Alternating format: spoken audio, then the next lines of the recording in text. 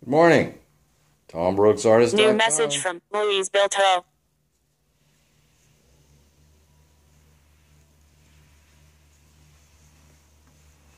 This one I've laid in another glaze, just water and orange, like I indicated last time. This is acrylic and it's translucent, so use that, and the fact that it dries fairly fast. So you want to be working on several things at one time if you can, and it's difficult to cover things up.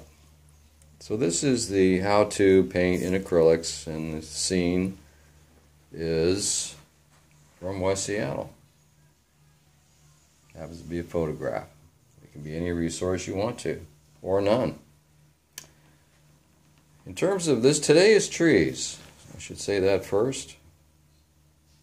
So this was the piece I did here, and this is an instructional series, so I'm getting the process down. So in terms of painting trees, this is just a mid-tone. I don't care if it's green or not at this point. So how do we get soft edges on the outside? So that's the first step. I want the edges softer than what occurred in here. Okay.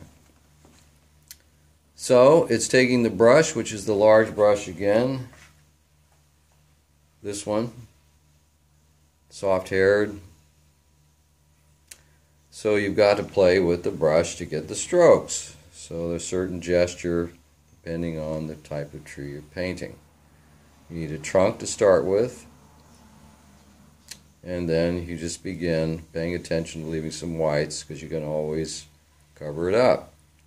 So these were begun on the white canvas. This section here, there's a glaze or a thin wash, which I'll let dry and then paint on top.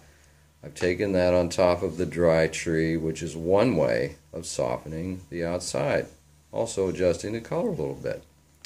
This would be like the first lay-in here. You can see the trunk, and then kind of a crisscrossing stroke for this particular kind of tree. And then some variations, like the first lay-in. Again, a wash. I want to keep going, so I've got another scrap canvas. This is just cotton canvas, primed for either oil or acrylic. So you can see it already suggests, even in the practice of brush strokes, this would be the first thing you do. You take a tone, as you can see on a white, and you're trying to make tree marks. Also a gestural response to the family, either the fir family, pine family, and then begin to make your own. So little ticks with the edge of the brush, broad strokes, fast, slow, nice and easy, and you layer it. Again, acrylic dries, it layers. If you're layering it alla prima, wet and wet, then you're going to get some mixtures in there. If you don't want to wait for a background to dry, just work on the white and go over this with a tone. So I'm working that same basic tree. It's this one here. And again, this is the resource. And you're not copying anyway. The copy is the photograph. You cannot do what a photograph does best. So your job is to put some personal feeling and interpretation into what you're doing. You want to be looking at the silhouette. What is the silhouette shape? That's the outside edge of the tree, and some structural things. And that's about all you need to make a tree. I've always been interested in the brush mark, how it becomes something, how we read it as something. And what are the essential ingredients for that? Well, for this particular kind of tree, this action first, and then you come back through it with some smaller marks. And the basic movement is this nice, easy, crisscrossing action. And you're watching how the whites disappear. You don't want to go real solid, because you can always add more. You want some holes there. Okay. And it's just one basic color.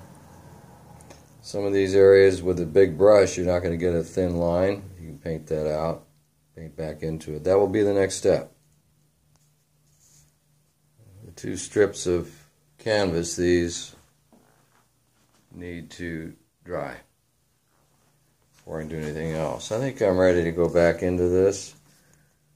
I've already put a light wash of orange over this and then wiped it off. You can see it's a little bit lighter. And you get a sense of the atmosphere affecting the tree. Okay, so I'm going to put some more in here, some more trees. Okay, so if you look at this objectively, and again I used a big brush on this, it's the silhouette that works. I made this one a little darker to push this back so you can see that helps create the space. It's overlapping planes. I may do more or I may not. TomBrooksArtist.com